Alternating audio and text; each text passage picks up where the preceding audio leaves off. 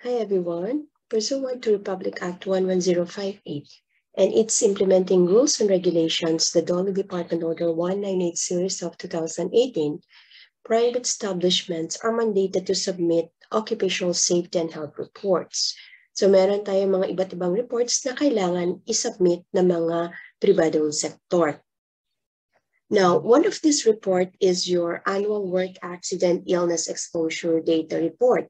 And it should be submitted to the Department of Labor and Employment, who have jurisdiction over your workplace on or before the 30th day of the month following the end of each calendar year. So that will be on or before the 30th of January. Example, for year 2021, from January 1, 2021 to December 31, 2021, that covered year, ang report natin for your AEDR should be submitted on or before the 30th of January 2022. Yeah. So sa video na ito, pag-usapan po natin kung paano i-fill up yung form. So kung wala pa po kayong form, wala pang available, hindi pa kayo naka-download ng form, okay, you can go ahead and search on the web. Okay. So here, pwede natin i-download from the Bureau of Working Conditions, the website. So you can just search for Bureau of Working Conditions OSH forms. So dito, downloadable forms. So here, you will be able to see, so marami po tayong mga forms and templates dito, mga pwede natin i-download. Then here, you just choose for the safety and health. Okay, so hanapin natin yung annual exposure data report na form. So here, reportorial requirements. So dito po yung annual work accident illness exposure data report. So all you have to do is you have to download this. So if you can convert it into a Word format para madali po ang pag-edit, much better. So in my case, I have downloaded it in PDF. So I'll be sharing with you the PDF copy that I have downloaded already. Okay, here. So here we can edit this. Okay. So this is the form Dole BWC/OHSD/IP-6B. So this is the form. So here you're going to fill up information. So date. Okay, so date you're going to accomplish the AEDR. So it should not be later than January 30 following year. For example, if we're going to do this report and the covered period is January to December 2021, so this should not be later than January 30, 2022. Example, alagyan natin, we're doing this report on January 15, 2022. Example. Okay, so here you're going to put the name of your company or establishment as it appears on your DTI registration or your SEC registration or your CDA, or if not, your the name in your business permit as well. Okay, so kung ano nakalagay doon. Example, the company name is ABC Company. You write it there. Then nature of business. So kung ano yung nature of business. Example here. Our nature of business is construction. Then here you're going to put the address. Okay, what is the address of this company, of ABC Company? Example, it is located in Tipolo. Okay, Tipolo, Mandaue City, Cebu. Okay, so this is an example. Then we have here for your exposure data. Now here, this is the covered period. So we're talking about year 2021 here. You can cross out 19. So here, you're going to input the number of employees. Ilang number of employees ba meron sa company ninyo? So this one, regardless on the status of the employee. So kung meron tayo mga contractuals, you have to include those contractuals or probationary status ng worker kasama po dito. So example, we have 100 workers. So 100 workers, then here you have to compute or you have to give the information on the total hours worked by all employees during the year. So in that year, ilang oras ba lahat-lahat nagtrabaho yung mga workers natin? So how are you going to determine the employee hours of exposure, the total number of hours? Of course, you have from your compensation and benefits perhaps, or sa HR ninyo, may data doon. Siyempre, silang gumagawa ng payroll. Okay, so you can get your actual work hours from there.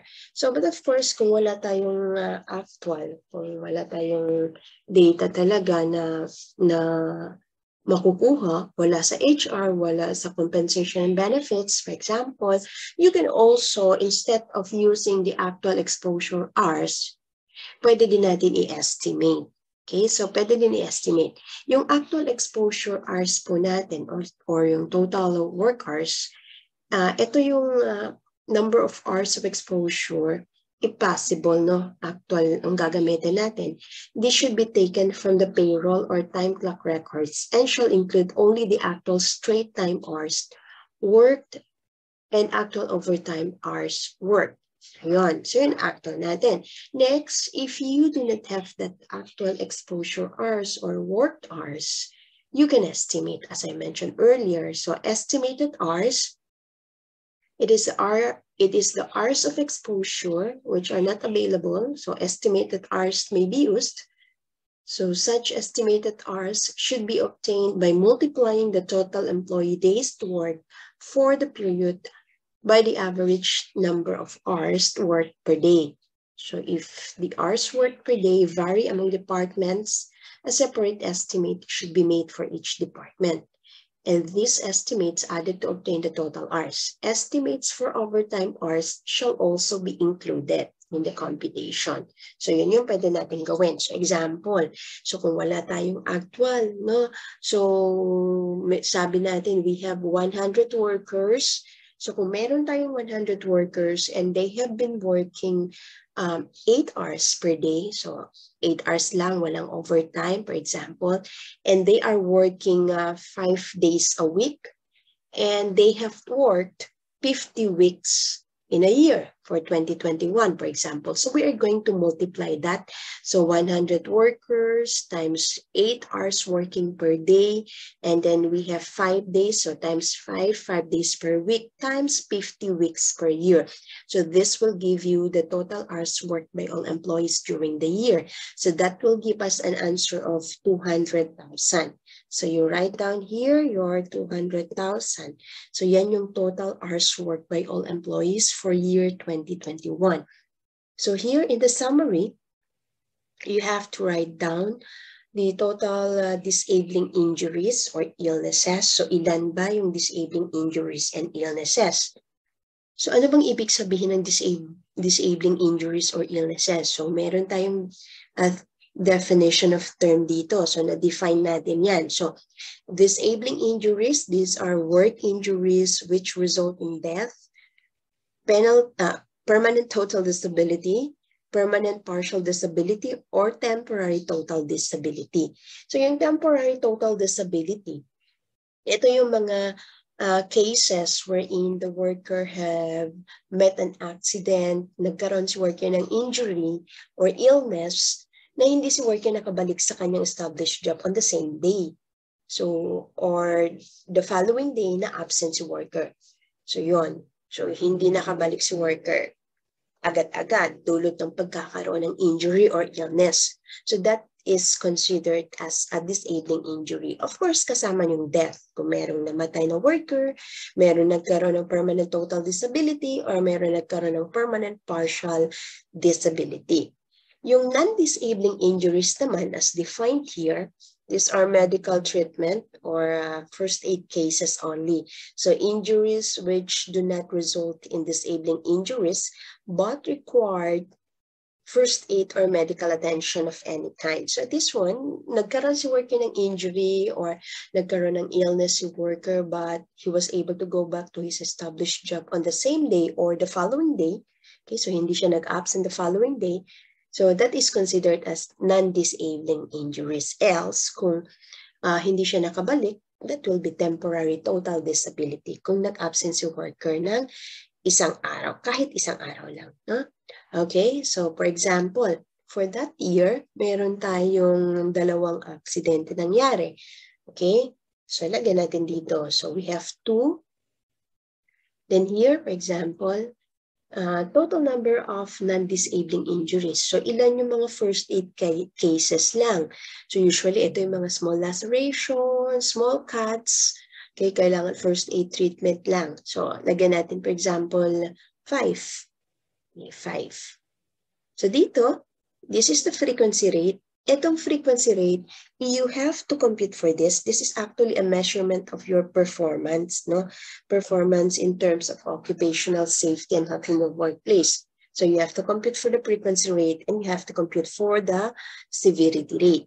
Now here, we have the formula for that. When you say frequency rate, that is the total number of disabling injuries per million employee hours of exposure. So yung reference point natin is per million employee hours of exposure. So here, this is the formula for your frequency rate. Total number of disabling injuries times 1 million divided by employee hours of exposure. So employee hours of exposure is somewhat the same as your total number of workers. Okay? So here, sabi dito, anong formula? Total number of disabling injuries. So see, there's no need to include in the computation the total non-disabling injuries. Okay, so hindi kailangan isama because the formula for frequency rate is just the total number of disabling injuries, in which in this case, ang total disabling injuries natin ay 2. So you have to put that. So I'm not going to put yet the answer on the frequency rate. So for example, we're going to compute for this one. Okay, so we have two disabling injuries. So you have to multiply this by 1 million. Okay, so 1 million, and you have to divide it by the hours of exposure, which is 200,000 in this case. So 200,000, that will give us an answer. Let me just compute for that. Okay, so 2 times 1 million, and you have to divide it by 200,000. That will give us an answer of 10. Okay, so 10. But of course, you're not going to show your solution here. Okay, so I'm going to erase this. So our frequency rate, okay, the frequency rate is 10. Okay, so meaning to say, meron tayong 10 disabling injuries or illness for every 1 million man-hours or work hours. Then, let's proceed with computing for severity rate. By the way, meron na po tayo nagawa na video also on how to compute for the frequency rate and severity rate. Mas in detail po yun, so you can refer, or I can share you the link later on for that. So you can check it out. Meron po tayong mga sample computation doon for your frequency rate and severity rate. Kasi hindi lang po kino-consider yung total number of days lost when we talk about severity rate. For example, dito, yung severity rate natin, okay, ang definition of severity rate is the total number of days lost or charged. Okay, so or charged, or the total. Okay, so isa-sum up natin yung days lost, pati yung charged, for example. So, per million employee hours of exposure pa rin. So, yun yung reference point natin per 1 million employee hours of exposure. Kaya meron tayong factor of 1 million na nailalagay dyan. Okay, so here, the formula for your severity rate is the total number of days lost or charged times 1 million. Or it could be the total number of days lost plus charged. Okay, so kasi when are you going to use the table of charges? So, or when are you not going to use the actual number of days lost? Okay? Kapag ito yung mga aksidente or injury that involves permanent total disability, okay? So for example, nagkaroon ng amputation. So pag ito mga injury ang nangyari, kahit sabihin natin si worker ay nag-absent ng 3 days, for example. hindi po yun ang i-consider natin. Okay? So we have to refer to the number of days charged. Yun, may charges tayo. For example, kung merong namatay, death, instead of wala namang number of days kapag namatay, di ba? So, ang charge po natin sa death is 6,000 days lost. So same thing with other disability, mga amputation, okay, cuts, kapag naputol yung mga daliri natin or yung mga paa natin, kamay, okay. So basta meron mga amputations, you're not going to use the actual days na na-absence yung worker or days lost, but we're going to use the number of days or yung charges natin. Okay? So meron po tayong table of charges. So makikita nyo po yan sa Occupational Safety and Health Standard natin. So yun. So, but of course, for this particular example natin, for our computation, so ilan ba yung total disabling injuries dito? 2. So, you have to look into your record kasi hindi dito na ilalagay, no? Hindi nire-require sa report na ito kung ilang number of days ang na-absence yung worker or ilang days na na-charge for that particular injury or illness. So, example, yung first injury natin is 5 days na-absence yung worker. Second injury, 5 days din na-absence yung worker. So, ilan yung total number of days lost natin? So definitely that will be 5 plus 5 and that will give us 10. So if we're going to compute for the severity rate, so sabi dito that will be number of days lost times 1 million. Okay, times 1 million, and you have to divide it by the number of hours of exposure. So that is the same, which is 200,000. And that will give us an answer of 50. Okay?